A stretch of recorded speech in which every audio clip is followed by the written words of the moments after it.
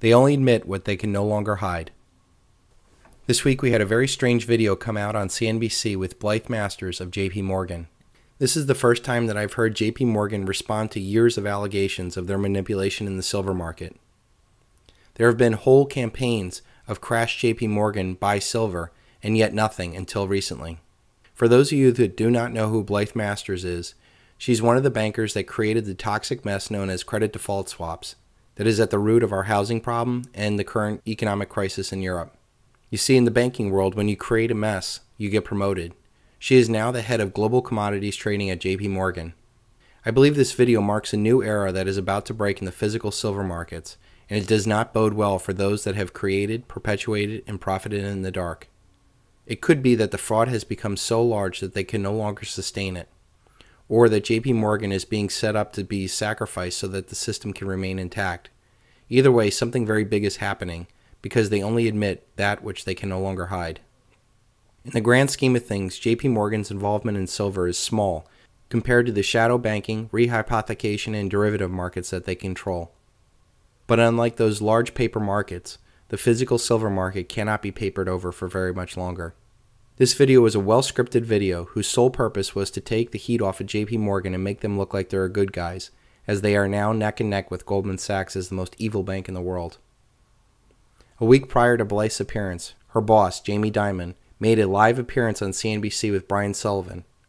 Brian Sullivan totally caught him flat-footed when he questioned Jamie Dimon about JP Morgan's involvement in the MF Global scandal. And before I let you go, I've got to ask you this, obviously, a story out that JP Morgan attorney saying, listen, MF told us that the transfer was from MF money, not customer money. What can you tell us about the status of MF Global and the transfer that Corzine's under a lot of heat for? Yeah.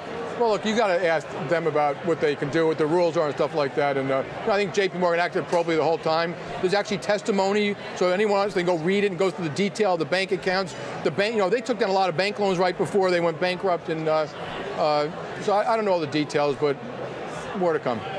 Can you tell us do you know where John Corzine is, by the way? Because there's a couple people that would like to talk to him. No. And the whole point of Jamie Dimon even being on CNBC was basically to put out a bunch of goodwill about how many vets that they're hiring at their banks and that we owe it to the veterans to, give back and, help them out with their homes. And then Brian Sullivan takes him out and asks him this question, and obviously he was very upset about it. So 1 week later, we have this interview that is totally scripted, totally an inside set. And I could just see Jamie Dimon coming to CNBC and saying, hey, I'm trying to get out here and look like a good guy, and your reporter corners me. I want something back. So I think that was the genesis of this interview that we're going to see a little bit of Blythe coming out and talking about how they're giving $5 million to the University of Denver to help them with their cause. Again, they're giving away money like that's going to make things better, when in fact that they're the root of the problem, that there's no amount of money that they can give away to get them out of the mess that they're in. The first part I want to comment on is the staged look of where they are. Here they are announcing a Center for Commodities, and it's in this, on the back wall it says Center of Commodities in JP Morgan, and the desks and the computer are totally set up like no one would actually sit there. It's a total stage. But even her physical appearance, you can tell this is a woman who does not like being in front of the camera. She comes off very dowdy. She's wearing this awful turtleneck, and her hair's in her face so that she can't even see the camera. This is done purposely. She doesn't want to be there, and she's somebody who would rather be behind the scenes, which is why there's so few interviews of her. Besides the English accent, she has been known to be a very domineering woman, telling her team to sack up and suck it up and, that type of mentality. So this public persona does not match the Blythe behind the scenes. And JP Morgan has been investing heavily in commodities for some time, definitely under your leadership. We've seen, as Sue mentioned, a tripling of your revenues in 2011, topping $2.8 billion. Tremendous growth. Many see it as part of your vision, your strategy for the reason that has happened. Is that really sustainable?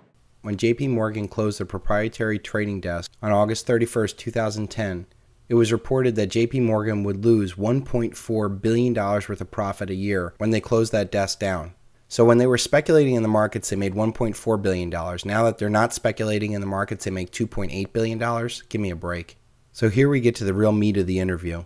Well, we've been investing in the commodities business, and it's important to realize that our commodities business is not about betting on commodity prices. It's about assisting clients in executing, managing their risks. So she said the first important thing that we needed to understand was that JP Morgan is not betting on the markets. It's code for basically saying we're not going against the Volcker rule and that we're not actors inside of this. This is a way for her to try to say, I'm not the bad guy, I'm just helping the bad guys. And this would make sense as the Volcker rule, I believe, was a cover for them to change the dynamic of the silver manipulation and move the risk to the unlimited balance sheet of the Federal Reserve and the Treasury. I don't believe she would come on national TV with an obviously scripted plan to expose herself to future allegations if this was not true. And a lot of concern has been placed, though, about JP Morgan's, particularly its positions in the metals space. And looking at your positions in silver, we talked earlier about the volatility in the silver market. Can you talk about JP Morgan's positions and price volatility, and how are they related? Yeah, that's a great question, and you're right that there's been a tremendous amount of speculation, particularly in the blogosphere, about this topic. And I think the challenge is that speculation represents a misunderstanding as to the nature of our business. As I mentioned earlier, our business is a client-driven business where we execute on behalf of clients to achieve their financial and risk management objectives. The challenge is that commentators don't see all of that activity simultaneously. So just to give you a simple example, we store significant amounts of commodities, for example, silver, on behalf of customers. We operate vaults in New York City, in Singapore, and in London. And often when customers have that metal stored in our facilities, they hedge it on a forward basis through JP Morgan, who in turn hedges itself in the commodity markets. If you see only the hedges and our activity in the futures market, but you aren't aware of the underlying client position that we're hedging, then it would suggest inaccurately that we're running a large directional position. In fact, that's not the case at all. We have offsetting positions. We have no stake in whether prices rise or decline. Rather, we're running a flat or a relatively matched. First, how is it possible for JP Morgan to have 25 to 35% of a market and there not be huge investigations and charges into manipulation simply on the size of their position? Then, if JP Morgan is simply acting on the client's behalf, how is it possible that they found all these clients that are buying physical silver, storing it with them, and then hedging their physical silver by shorting paper silver in a coordinated attack on special days to destroy the value of the underlying asset that they are investing in? And why is there hundreds of times more paper contracts than there are physical ounces in their vaults? In fact, JP Morgan only has 10 million ounces of silver in their vaults, and only 1.5 million of that is in the registered category to play with. Yet their position in the future market is far heavier relative to the physical metal that they have. Their story doesn't jive on so many levels because they're lying through their teeth. But behind every good lie, there is truth mixed in, and that is what I think is the most interesting development. We know intrinsically that anyone buying physical silver wants it because they see what is coming and want exposure to real tangible assets. I think it's ridiculous that they claim that JP Morgan's clients are buying silver, storing silver, and then hedging their metal in the future markets by going short. Why even buy the silver at all? Buying physical silver is the hedge to a fiat world gone crazy. That is, unless the clients are the Federal Reserve and the Treasury. I believe that when JP Morgan shut down their proprietary trading desk, their role changed from the controller of the commodities to frontmen for the Fed and the Treasury. There's far too much power at stake to let there be a challenge to the dollar supremacy. Just like we go to war for oil to defend the petrodollar, the criminal elite will continue to manipulate the physical silver market to hold the line. By having the unlimited balance sheet of the Federal Reserve and the Treasury, JP Morgan can continue to trash the silver market without having to worry about their own balance sheets, as they are only acting as brokers and not playing with their own money. How else would you explain $2.8 billion in commodities tradings if they're not gambling with their own money?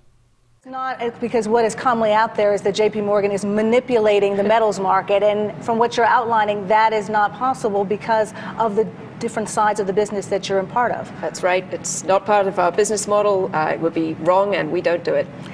You're right, Blythe. It would be wrong. But so is driving the getaway car in a bank robbery. If the Fed and the Treasury is your client, and you're just reaping fat client profits, it does not excuse the crime. But when your bosses are the ones that determine what is legal and illegal, you can act with a certain amount of arrogance. But when the fraud is exposed and people's entire life savings are destroyed because of financial crimes you participated in, no government in the world can stand up to a disillusioned, pissed off mass of people looking for justice, at which point we will see capital punishment for capital abuse. And the excuse of that you were just following orders doesn't fly. The higher the price physical silver goes, the more pressure will be brought to bear in the unsustainable system. When this happens, the billions of profits that they're rolling in now will be nothing next to the trillions lost and the anger that will swell when all of humanity finally deals with the consequences of allowing a few insiders to manipulate our physical world for their own private profit. I would once again warn that anybody who's a part of this racket come out now and confess. It'll be too late when this all goes down. People will not want to hear excuses at that point. There is no hope inside their paper casino, as they have unlimited funds and can see all of your cards including your stops, which is why these raids are so effective, as they can plot out as many stops that they can blow through to cause the waterfall sell orders to come in and wipe out all long positions. There is no hope with the regulators, as a ton of very fine commentators have wasted enough time trying to get them to do their job, when the reality is they are doing their job just fine. They're keeping up the legitimate facade of this criminal organization. There's an old saying, you cannot cheat an honest man, and that is why I only deal in physical metal, as I can never be forced to sell my metal. Those that gamble in the casino are seeking to dance with the devil and not get burned. They are just as much a part of the problem as Blythe & Company. If people like the MF Global customers walked away from their casino, they would have no power over the market, as it would be irrelevant to the physical market. This is what the Silver Bullet and the Silver Shield is all about, empowering us and deleveraging and delegitimatizing the current financial tyranny. The only way to make this end is strike at the Achilles heel of the Anglo-American Empire and use the Silver Bullet and the Silver Shield to keep stacking every time they attack the paper markets. Things that cannot go on forever won't, and this will be no different. So don't use this manipulation as a reason why not to participate in the silver market. It is the greatest generational gift of all time, because when this fraud is exposed and we have real price discovery in a totally open global market, at the same time that there is a worldwide currency collapse, each ounce of silver will represent a lottery winning of real purchasing power.